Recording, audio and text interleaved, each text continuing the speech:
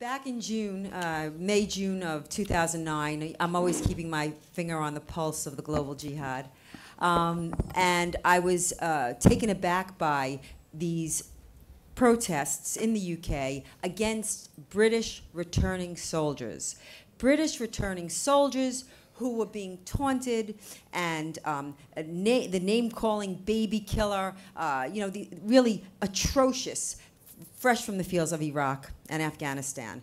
And there was a group that sprang from those egregious events, which is what we find. From these egregious events, good things come, that I started to follow and support vigorously. And so I was there watching and chronicling this group from the moment that it was born. So I know who they are, and I know what they are. And it was also interesting to watch this campaign because, of course, in the UK, it's far more vicious. I mean, we can pat ourselves on the back that it's not that bad here, but we are going there. We're 10 years away from there. It's the same thing. It's the same thing. And so it was wild to watch this vicious campaign of defamation and racism, bigotry, so on and so forth. Fierce. It was fierce. And even here in the States, I am smeared with, oh, but you're an EDL supporter, as if it's a bad thing. So I am enormously honored and pleased that their leadership could be here with us today to describe to you what's going on in their country and how they are taking the fight to the streets and they're taking the fight back to the enemy. And so it is my great honor to introduce to you Tommy Robinson, one of the leaders of the English Defense League.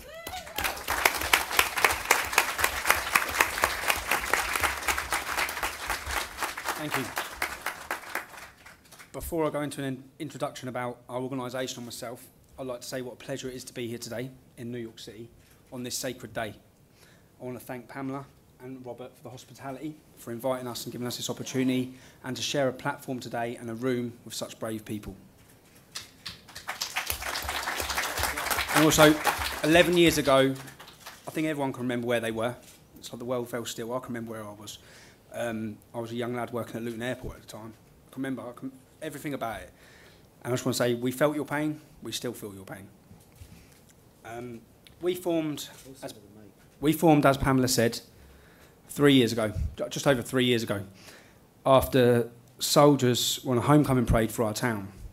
They were met, as Pamela said, with shouts of abuse. One of their mothers was spat at. A local lad had died. Another local lad I grew up with lost his legs. It wasn't the fact that these Islamists done it. It was the fact that they were facilitated in doing it. They were taken through our local town hall to do it. The police had prior notice that they were going to do it. And when there was a reaction to what they had just done, who was arrested? Members of our community were arrested. They were protected. The police didn't even look at them. And this wasn't the first thing. This was a build-up. This has been going on in my hometown for 15 years. We've watched the whole town decay, and Islamism spread like a wildfire. And it was at this point that we said something has to be done. Something has to change, because what's the next step from this? A soldier's funeral? So we have to defend against it. We have to highlight it. Now, in the beginning, I wore a mask. I covered my face with a balaclava, which probably didn't help our image problem. But I used a false name. I'd done all of this because I knew the consequences of what's going to happen for standing up and speaking out against it. I knew the threats of violence would come. I knew the violent attacks would come. I knew the attacks against my property would come. I knew Kev's had them go to his house with shotguns. We've had our cars blown up. I knew all of this would come. Now, after 12 months, they exposed me as who I was, which is a blessing in this, really. I didn't want to be exposed, but once they exposed it, I thought, right, the mask's off, I'll say it wherever I need to say it. I'll stand on TV now and say it, and people have followed. And so we started opposing extremist Islam. Muslim extremist groups, Al Mujahideen, Islam for UK, these groups that are all across the UK, that are supporting terrorism, recruiting on the streets of our towns for terrorism. We started opposing them. And from the very start, there was the threats of violence.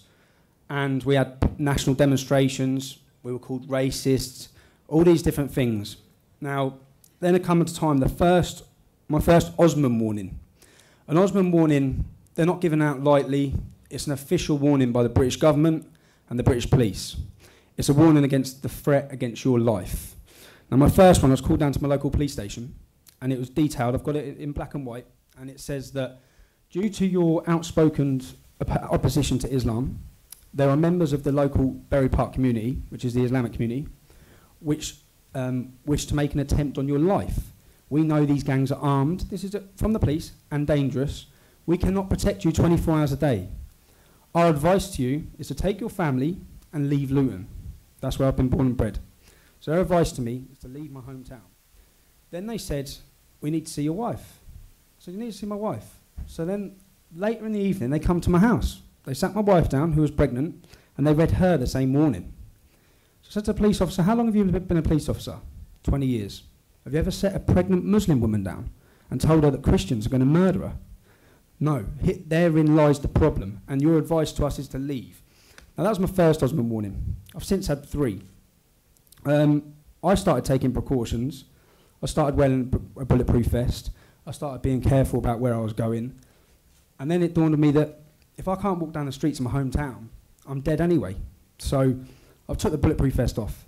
I've stopped hiding, and if that moment comes, then it will be in my head held high, because we're not running anymore. Islam rules with fear and intimidation. You show them any weakness, they'll run all over it. And I say at every one of our demonstrations, look around you, look around this room now. I don't see no scared faces. This is not a scared face. We're ready, we're willing to stand up against the fight no matter what it takes.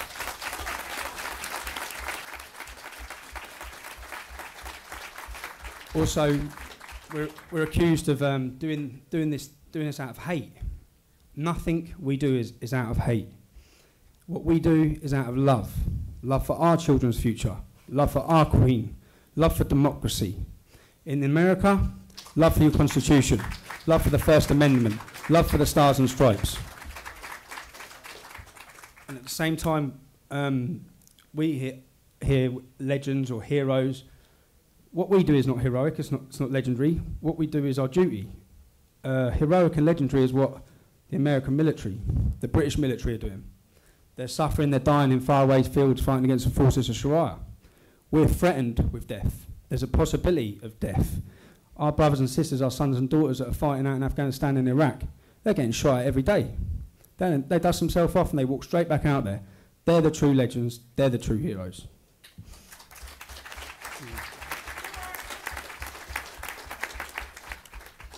Also, this Islamophobe. When I'm from Luton Town. Luton Town is a town of immigrants, yeah? I hear, sometimes I get criticised for this, but multiculturalism, in my view, in my hometown, multiculturalism works, okay? It works. And when people say it doesn't work, they identify Islam that doesn't work. In Luton, the Sikhs, the Jews, there's not many Jews left, then most of them have been forced out, but the Sikhs, the Jews, the Hindus, the West Indians, they've all integrated into society. Look around this room here today. It's a multicultural audience. The one that don't integrate is Islam. It's the Islamic community. And by blaming it on multiculturalism, we're broadening the problem rather than just highlighting and pinpointing the exact problem, which is Islam as an ideology, which is not integrating and not assimilating. Also, I believe your country is 20 years behind ours, and I wish and I'd give anything to turn our clock back 20 or 30 years. What's happening in England? What's happening in Luton? What's happening in East London, in Bradford? Towns like this, they're a blueprint. It's inevitable. Demographics, statistics, birth rate, it's coming to a town near you. You can't, in England, people just move like this, and they're all trying to get away, but you can't keep running. Someone has to identify it, highlight it, and in a country like America, even Australia, look at our country, look at Europe and learn. It has to be stopped, and people have to stand up and fight against it now. Also, I hear, it's hypocritical really, I hear David Cameron and all our politicians saying that certain regimes' leaders will be brought to justice, such as Assad will be brought to justice from Syria. Well, one day, our leaders across Europe that are aiding, abetting the Islamisation and the destruction of our culture and our people, they will be brought to justice.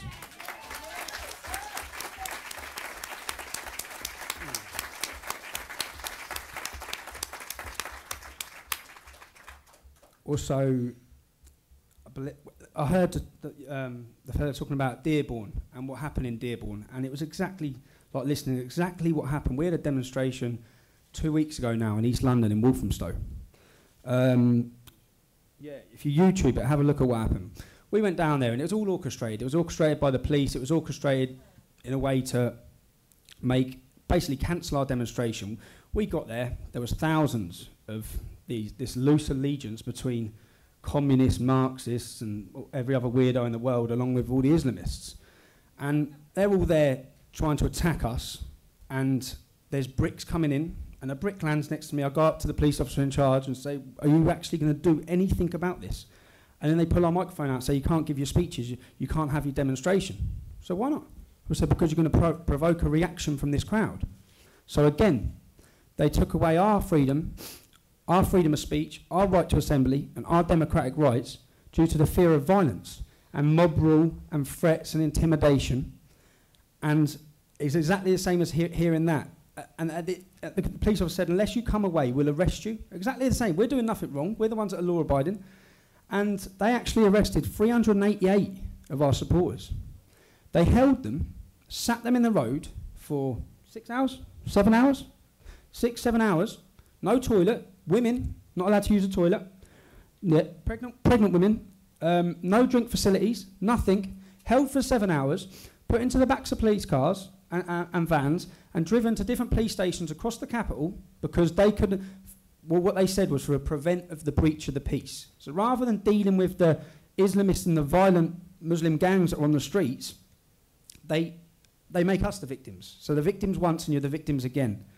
And it was exactly the same as listening to that earlier. But this is what's going on now. And luckily in this country, this is why I get jealous sometimes when I look at other countries, you've got well-educated people. You've got influential people that are fighting this fight. In England, we just have working class people. We don't have any politicians talking for us. And it makes it easier for them to demonise us and easier for them to slander us. And I'm the first to say that I'm not the moral compass for the world. I'm no angel. But at the same time, we're doing it for the right reasons and we're standing up for what's right. And so that's why sometimes I get jealous when I look to this country and hear influential people standing up. I just sit and think, I wish so bad we had someone doing that in our country, but we don't. So we can only do what we do.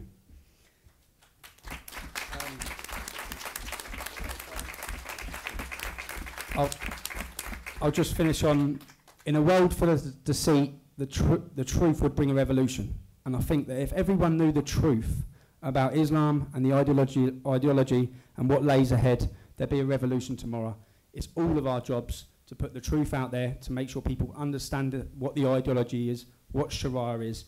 And I'll finish on, when we say no surrender, we mean it, we'll live by it, we'll die by it. There will be no white flag raised, not now, not ever, not in Europe, not in America. God bless.